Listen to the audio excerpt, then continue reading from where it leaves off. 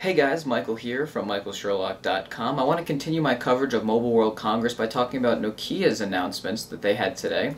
Let's start off with the Lumia 900. They've previously announced the Lumia 900 as an LTE AT&T exclusive. That exclusivity has run out before the phone even hit the market.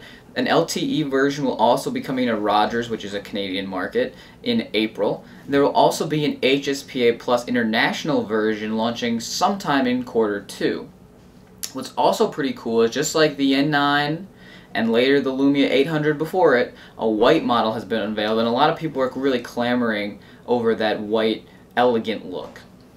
Moving on with the Lumia lineup, Nokia also went on to announce the Lumia 610. This is a much lower end smartphone and is taking advantage of recent relaxations on Microsoft's part in terms of minimum spec requirements for Windows Phone hardware. But this is running, again, Windows Phone 7.5, a modified version that again supports lower spec phones, has a 3.7-inch WVGA display with 8 GB of storage and 256 megabytes of RAM, a 1300 mAh battery, and this is again, like I said, a lower-end smartphone, about $200 US unsubsidized in Q2. Although they talk about launch markets, I've just converted the prices to dollars because a lot of people that watch my videos are more familiar with dollars. But again, that's Q2 sometime in Europe. It'll be launching in white, which a lot of people like, cyan, magenta, and black. And again, this is a Windows Phone device. That's really Nokia's push. We'll see in a second what I mean by that. The final thing I want to talk about in terms of Windows Phone and Nokia is a new app they're launching called Nokia Reading. Basically what this application does is it's an aggregate. It takes news feeds, ebooks, audiobooks, and puts them all into one unified view.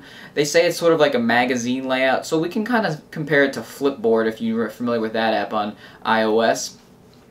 This again will be a free application for all Nokia Windows Phone devices. And I want to talk about one more device that they announced, probably the biggest announcement that they made, the 808 Pureview. This is a 4-inch device with a 360 by 640 pixel display, a 1.3 GHz single-core processor, 512 megabytes of RAM, and 16 gigabytes of storage. Now, I was talking about Windows Phone, all that. This is not running Windows Phone, even though Nokia has previously said they're going all in on Windows Phone. This is going back. This is a Symbian Bell operating system. That's an extremely polarizing decision right there, because a lot of people don't like Symbian and have strong opinions about Symbian, particularly in the US market. So to launch something on Symbian, which is basically a dead platform, Nokia has previously said that Symbian is dead, is kind of an interesting choice. But I'll get into what this really means for the future of Windows Phone in a second. So this is a $600 unsubsidized phone, and you're thinking to yourself, Michael, a 1.3 gigahertz single core, 360 by 640 pixel display, half a gig of RAM. What's going on here? How is this $600 unsubsidized? Well, this is the follow-up flagship to the N8, which means this has an unprecedented 41 megapixel sensor. That's unbelievable. We've been talking earlier this week about how great some of these 8 megapixel shooters are, and Nokia comes out touting a 41 megapixel sensor. That's completely ridiculous. Now, there are problems with such high megapixels. I think it's becoming known that just higher and higher megapixel counts don't really mean anything. In fact, once you get over 10 megapixels, a lot of times more and more megapixels actually reduce quality because images turn out more noisy and more blurry because you need so much more light for such high amounts of pixel density. Well, without going into too many of the boring specifics, Nokia has engineered a huge lens that lets in an exorbitant amount of light, and that's really needed again for all those pixels, all 41 megapixels of them. Now, it's a 41 megapixel sensor, but you're not actually able to capture 41 megapixel images. The highest single image that you can take is 38 megapixels. It's big. But what's actually more interesting than having a 38 megapixel image, which you can then crop and do whatever you want because it's so large, you can actually choose to take 3, 5, 8 megapixel images, and you can zoom in without losing any clarity. So what does that really mean? Well, basically what happens is when you take a picture which you decide, let's say, is 8 megapixels, the phone will actually still take a 41 megapixel shot.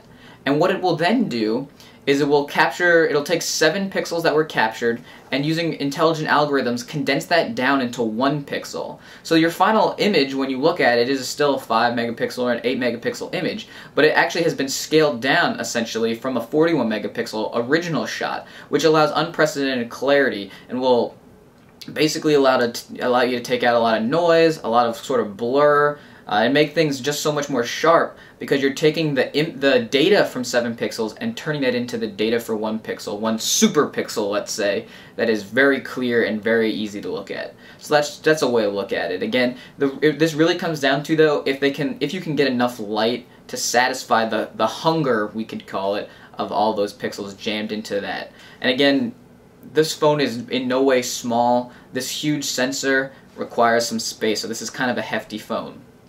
But what's also really cool is this captures full 1080p video, and you can actually zoom in losslessly 4 times. So it's in a way, it's not optical zoom, but it's not digital zoom either, because you're not losing quality. You're not actively cropping. It's using, again, that huge sensor with 41 megapixels in it, and it allows you to basically zoom in and still get a full 1080p resolution and full 1080p quality video, which is really a pretty cool innovation. Also, they're touting their audio capture quality. They're calling it Nokia Rich Recording, and that'll supposedly allow you to capture CD quality audio. They talked about being able to take this into a concert and record all the video and all the audio from a huge concert venue, all that noise, and not have distorted audio, which is actually a really cool feature. They also talked about Dolby Digital technology powering playback, so you can have excellent playback over headphones or virtual surround sound with Dolby Digital 5.1, whatever you're into, and that's actually a pretty cool feature. Really though, I think this phone, the 808 Pureview, is really like the Nokia N9. Both of these phones, I think, aren't really designed to sell. Obviously Nokia is going to sell them. You're going to be able to buy it sometime.